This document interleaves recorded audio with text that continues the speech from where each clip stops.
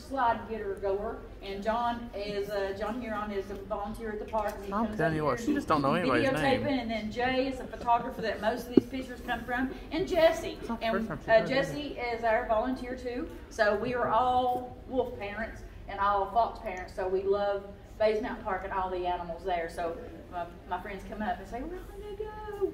So this is Foxtails, and I will have a fox later, real life fox. I'm sorry I couldn't have a bobcat. That didn't work out, but hopefully next year I'll have a bobcat. And then the little puppy, wolf puppy, is not going to happen because January is not Wolf Puppy Day, because wolf puppies are not born until April. So this is Jamie the fox. That was when he was young, pretty young. He's beautiful. He's not a red phase. Foxes come in different phases. It means colors, but he has a cross phase, and there's very few like him and naturally in the wild. And I will show a picture of that. That was one found in Mount Rainier. I think it's in Washington, and he's cute. So this is Jamie the fox. He come to us. He don't have a good start in life, but he has a good finish in life because somebody bought him. Legally, you can buy foxes as long as they're born in captivity and raised in captivity. But sometimes it's not a good idea because foxes stink, and they eat your walls, and they eat everything. They're foxes. You can't change a fox's attitude just because you want to, just because he was born with people. They're foxes. So I guess about 3 weeks they found out they were not good for foxes because they stink like skunks.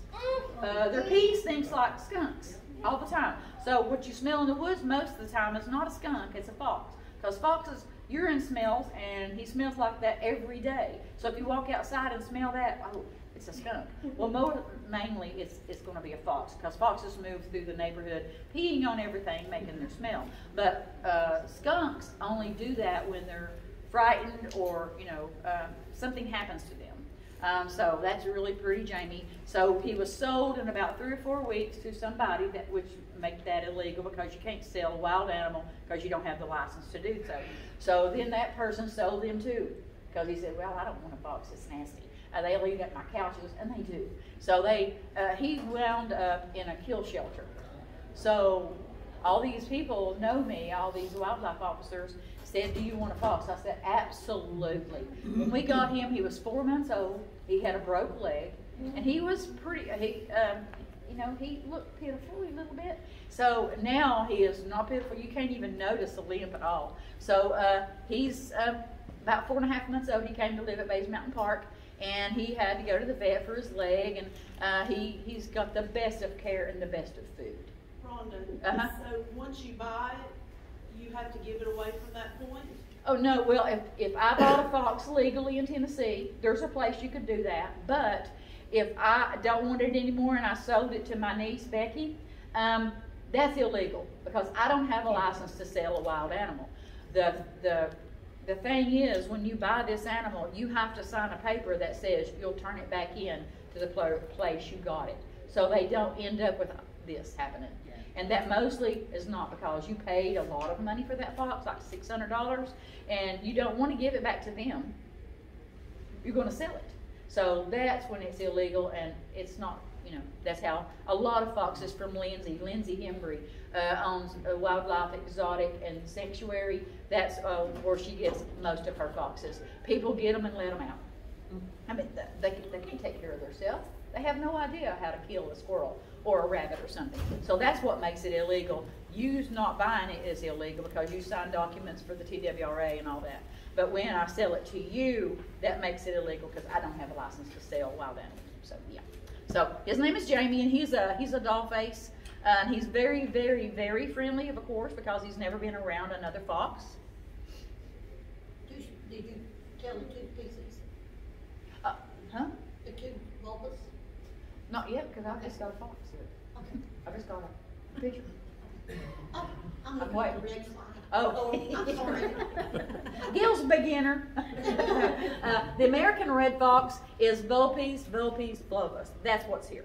They're native here, but they come from Europe. So when people moved over here, Europeans, they brought foxes. So fox and the hound, they can hunt them and run them and all that stuff. So that's what we get our fox from. They're a little bit smaller. So the American red fox is Vulpes fulvus, and it's a North American subspecies of the red fox, Vulpes, that come from Europe. Historically, they were classified as two species, but they kind of, they're not two species. They're the same species and a subspecies. So that's the difference. A little bit smaller and a little bit slower. The European is a little bit bigger and faster. A red fox has a relatively long body and dense fur. They have dense fur through the summertime, but in the wintertime, they turn into a big old cotton ball because they have underfur and outer fur, and they have special fur on their legs too. I think we'll get into that. They have whiskers on their legs and on their face. The fur is typically rusty red color, and the reds are darker in color, sometimes black. So Jamie is more colorful than a natural color red fox. Sometimes the whole legs are black and Jamie's are not. Jamie's belly is kind of light though. This is beautiful. Look at him. He's so like, take a picture of me. Take a picture of me. I'm so pretty. And that's when he was young, probably in his first year, right, Jay? About his first year. Because he was new. We've not had a fox at the park for years. So he was new and he drawn in a lot. But the only place that he could go was an old raccoon enclosure. And it's the old, round structure, 12 foot across. Not my favorite structure, but we had a home for him, and I've spent 4 years, and all the volunteers have spent 4 years trying to get him a new habitat. And that's coming, hopefully in another month or two, I don't know. Foxes have really pointed ears and long canine teeth, and I guarantee it because, if you work with animals, you're going to be bit. He's got really sharp teeth like a wolf. On their underside, the fur is white from their nose down all the way to their belly. Male fox is called a dog. Girls are called vixens. They weigh a little bit more than the females, 10 to 12 pounds, but Jamie probably weighs about 14 to 15 pounds, but he looks like he weighs 25 because he's so fun. He's so furry. Let me see, the babies. The males, if you look at the male and the female, they do have visual differences too, like most animals do, but not all. You can't say, well, you're a girl deer and you're a boy deer until the antlers come out. When they're born, sometimes boys have a longer nose and girls have a shorter nose, usually. Same thing with the fox, and usually wolves too. They look girlier. Sometimes they look girly. They mate in the winter, about right now, and then the female fox gives birth to approximately 10 kids. That's a lot of mouths to feed. And the boy don't care. The boy just leaves the mom, leaves everything to go. Not like a wolf. Wolves stay home and they stay all the time. But the boys just go around making their babies because so they can spread their genetics everywhere and have 5 or 6 girlfriends, just like bears do, and deer do. So deer do that. There's not as many big bucks as they are females. So that's, usually boy bears in Base Mountain, they just come through. They don't live there really. They just travel through, having girlfriends and making babies to 3 or 4 different girls. So that way we know he is stable, he's big, he's healthy. So he wants healthy babies in the world, in the ecosystem. The kids are dark gray when they're born. They're not red. They're not even any color. They're kind of gray because gray blends with just about anything. Both the male and the female fox cares for the kids until they're about ready to leave. But the female stays more. The boy kind of goes around and maybe kills a few items, but they're not like wolves. They don't stay and travel like the wolves do. Maybe the boy goes and comes every couple of days, and then he'll come back maybe with food. Oh, look at that. I wish we had some babies, but Jamie's been fixed. And I'm sure the girl has been fixed too, so that's so cute. They're probably food begging.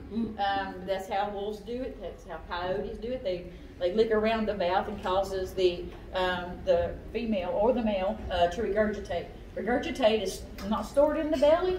It's stored in the esophagus, so it don't have stomach acids on it. So it could just be readily regurgitated. Now, if they wait about 30 minutes and nobody's food begging that goes down to their stomach, and they don't want to throw up. They just not regurgitate it. Female foxes reach sexual maturity at an age of 10 months. So they're born in like March and they're having babies by the next winter. While it takes a male foxes a little bit longer. Wolves are exactly opposite. Wolves are supposed to. Now, not our pack, because our pack is weird. But our pack, usually females are the 2 years old. And boys have to wait about another year to take over and kind of have babies. So it'll take a little bit longer than boys, kind of like humans, and girls mature faster. The average lifespan in the wild is like 2 to 4 years. That's really short. Yeah. Jamie's will be 5 this year. So he might live to 20. Hopefully he'll live to 20 because, you know, he gets medicine, he gets the perfect food, he gets the perfect care. So you, of course, you up their life expectancy in the zoo setting. The American red fox differs from the European forms of the greater worth of its feet and the longer fur and noticeably shorter nose and ears. Because you can tell the difference if you look really good or if you got one side by side. But if you got one over here and one over there, they're hard to tell apart.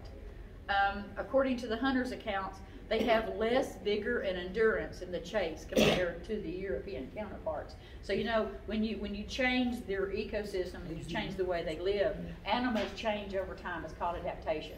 So just because you took an animal from Europe and put it over here, in hundreds of years, they change to our environment. They adapt to our environment. They don't need to be big. They don't need to be have a bigger feet. They adapt to our environment, just like all of our animals and us too. And look at him pretty. He's just so pretty. That's his summer fur looks like.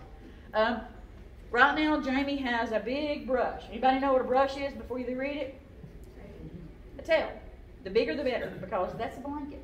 That's his blanket. You can see him curled up on his rock or whatever, on his little den up in the air, and his little cake, his little crate. He's laying around right now, and probably with his tail laid all the way around him because it's a blanket. It's called a brush, and the bigger the better, because his tail probably is this big, about as big as around as he is, just about. And then that'll all go away. All that under fur, under the guard fur, it's kind of like Under Armour. It will disappear, and he'll scratch it out and rub it out. Everybody says, "Oh my God, he's got mange." No, he's just shedding his coat because he don't need all that. It's going to be summertime. Sometimes they probably about a 1 month they look raggedy. Wolves. Somebody said in the paper one time, the letter to the editors, "I don't know why you don't go in there and brush these wolves." Yeah, we kind of made fun of that because, I went up there and I think somebody got a picture of me trying to brush a wolf. Was it you, Jay? Somebody was, I took a brush up there, but they don't like that. They don't like that. As puppies, they don't mind it, but they bite at the brush, so you can't go brush a wolf. They do, they sit up, they go by the trees and stuff.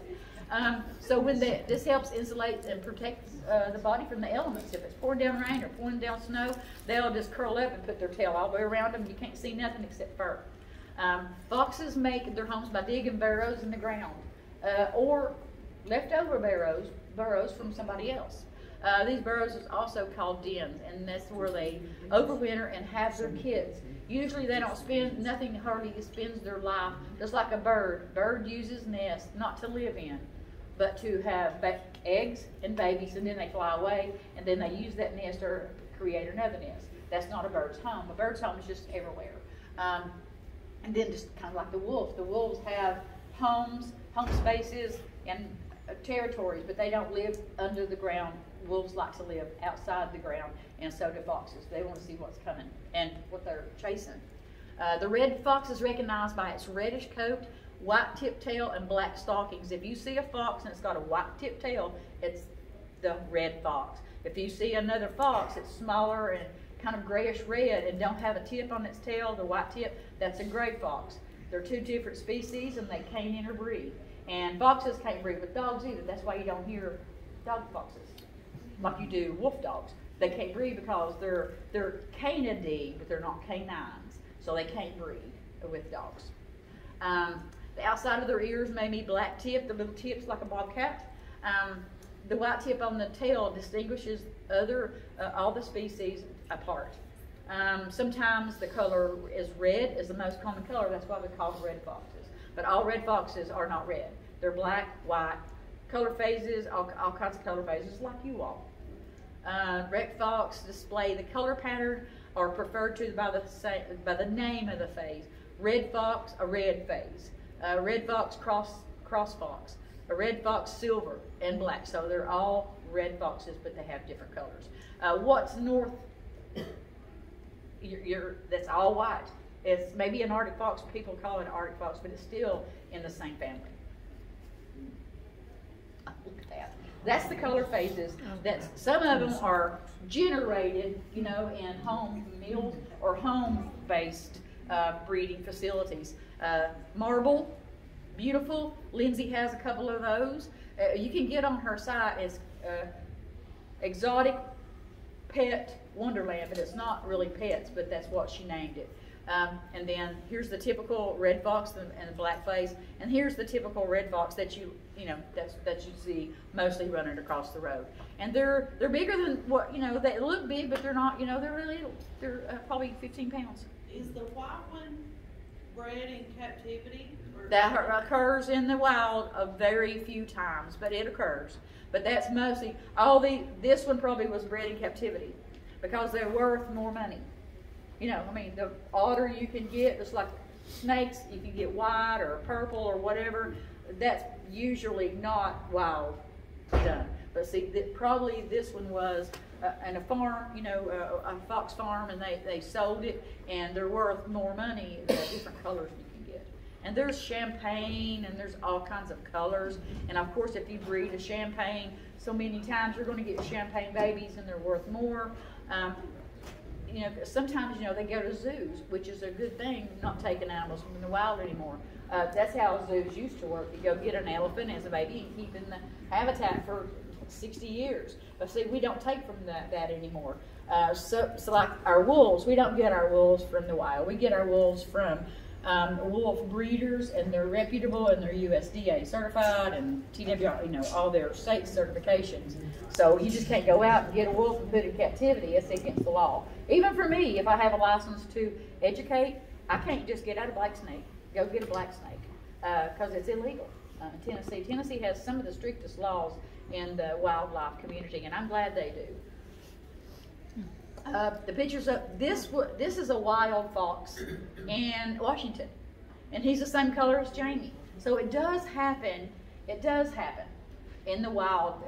The reason he's called a cross phase, sometimes if you look directly at his head, he looks like a faint cross, and you look directly at his back, his color forms a cross, and their cross phase is not cross. They don't cross member like different foxes do that. So he's just a sought after color. And look at his tail. Man, my goodness. He's beautiful. The tail's as big as his body. And he looks a lot bigger than Jamie, and I thought he probably is not. It's just probably the way the picture was taken. And somebody sent this to me. I found a Jamie. So I said, well, I'm going to use it in my program because all foxes like him are not generated on a farm. So he's a natural. He's pretty, but they don't happen very, very much. The cross fox, for example, has a black-brown cross on their back and their shoulders.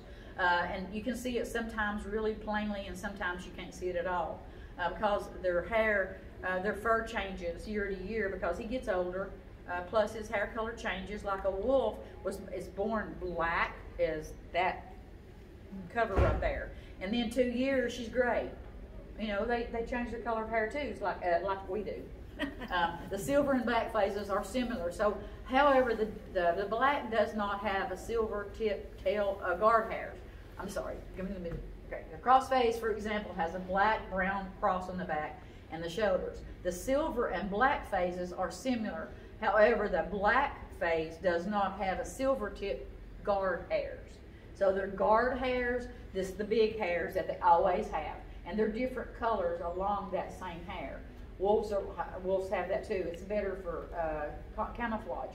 If you have one black hair, one silver hair, one brown hair, but it's better to have each individual hair different colors because it's better camouflage. The occurrence of black silverface appears to increase toward the north and the northwest to Alaska. However, they're most abundant, and it compromises less than 2% of the population. So they're not very, very well known, but they do occur. Fox facts. I'm just going to rattle off some facts here. A fox can live up to 10 to 12 years in captivity. I think the oldest is around 18 to 20.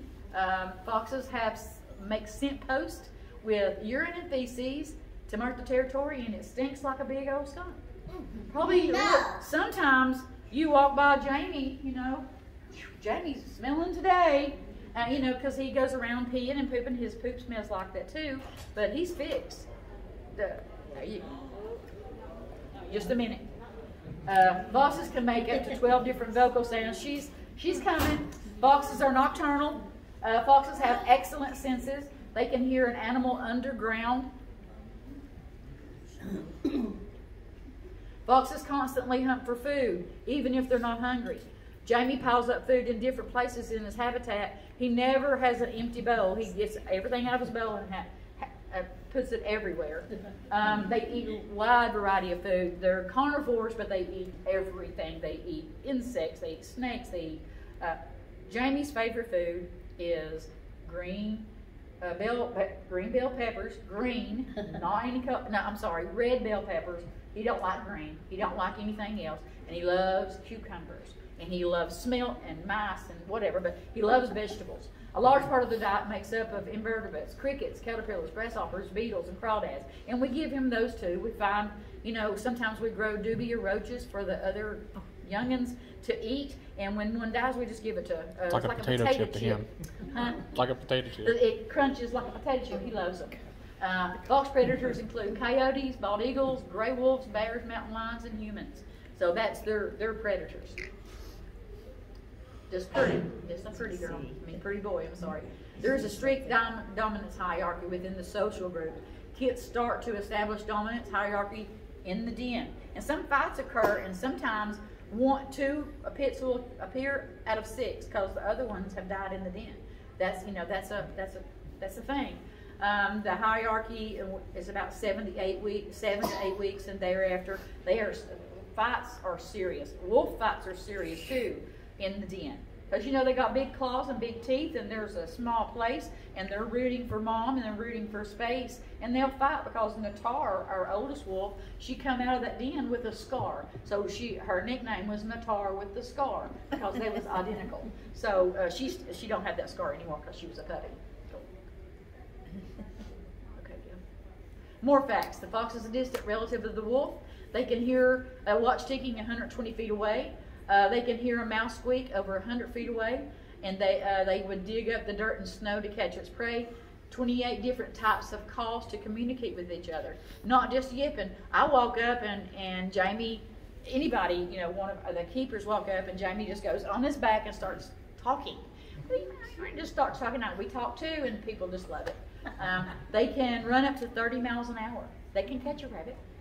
They have mobile ears. They can turn independently, so they can hear everywhere around them. Well, I've already said that. Their pee smells like skunks. You can tell he's a young man right there. They're called a skulk or a leech. If you see a bunch of foxes, you can say, oh, I see that skulk. They have whiskers on their legs as well as their face, which help them navigate. They are also great nighttime predators because they have specially adapted night vision to see in nighttime. So they have more rods than cones in their eyes. They have vertical pupils and stalk their prey and have spines on their tongue like cats. And Jamie don't like squash. He pees on all of his squash and poops on all of his squash in the cage. So we quit giving him yellow squash. He don't like it. He likes green, but he don't like yellow. And he likes cheese. I remember the day Jay took that picture and he said, well, it's got cheese in his mouth. Oh, this is good. He loves cheese. We only feed him real cheese, not the Kraft cheese or whatever. Special senses. This is the last slide, and then I'll let Lindsay come in. The special senses, a lot of people don't know this. He's much like a guided missile. A fox can see the Earth's magnetic field as a ring or a shadow in their eyes. So that's why you see foxes go around, and go around, and they're like zero in the end. There's a mouse underground, but they have to pinpoint it exactly where to go. So when they line it up for the magnetical north, till them, they can pounce and have like 80% right on. Other animals like birds, sharks, turtles have magnetic sense also. But fox is the first one they find out they use it for prey, not homing sense. So that's pretty cool. That's why when you see, So they're not really using their really good eyesight to hunt prey then? Not underground. They're using their ears and their magnetic sense because they can't see it. They can hear it. And then it lines up. It's pretty cool if you see it on TV and go on Google all this stuff and research that. It'll show that happening, and it's really pretty cool. Jamie is getting a new habitat this year. It's being built right now with the water and electrical already there. But we just got this is the wolf pen. This is the place I picked because Bays Mountain's on a mountain, and this is the kind of the smoothest. So the electrical water in the pond is going right here, and like a vegetation barrier is coming from that tree to that stump. So the wolves can't stand there and do this all day and make them uncomfortable. So if they want to see him, they can catch visions of him, and Jamie can catch visions of him too. He's going to have a bridge. He's going to have a rope ladder. He's going to have everything that you could imagine, state of the art in the fox habitat. And I've been working 4 years. We've been working 4 years on that. Everybody that you see here has worked on the fox den. So that's the other side. That's where the wolves are going to see. And night-night. So I'm going to turn up the lights while you let Lindsay in. Now, don't go all crazy because, he's a wild animal. I think she brought a she, I can't remember. So remember, respect the animal because she's used to a large group, but, she's a wild animal. Let me go turn the lights up.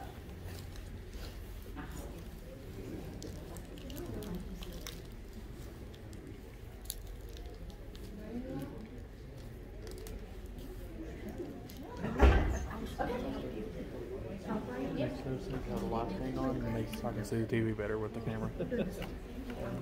Okay. Yeah. I was just wondering okay, guys.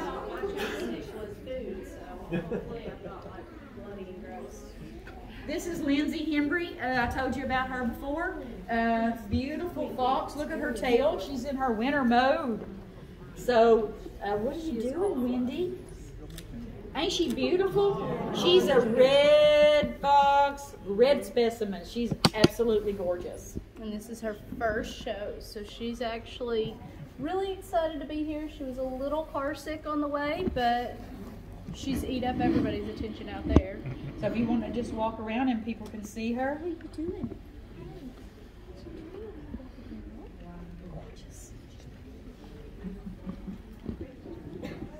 This is probably what you see when you run around in your yard. It's going to run through.